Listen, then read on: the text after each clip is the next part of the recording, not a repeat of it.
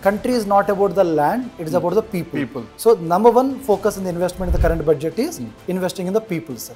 Now, number of IITs they improved, sir. Now they want to increase the existing infrastructure like hostels, number of seats increasing, number one. Number two, sir, medical colleges. Now government want to increase the number of medical seats in upcoming 5 years also. Number three, sir, they want to set up one institute for artificial intelligence also. Number four, sir, the Anganwadi worker. And if you see the most important aspect of the current budget, sir, even though we didn't implement labor laws, talking about the gig workers, sir.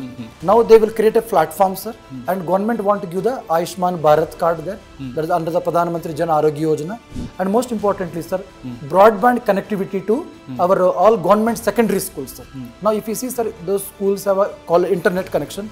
Let's say they're explaining some topic, they can use internet, they can get better visualization, memory power will improve, etc. There's one important thing, Bharatiya Bhasha Pustak scheme, sir.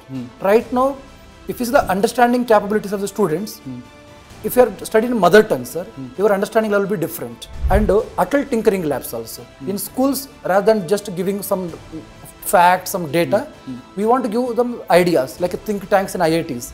So, if you see overall in the current budget, they are spending proper time and proper investment in the human capital.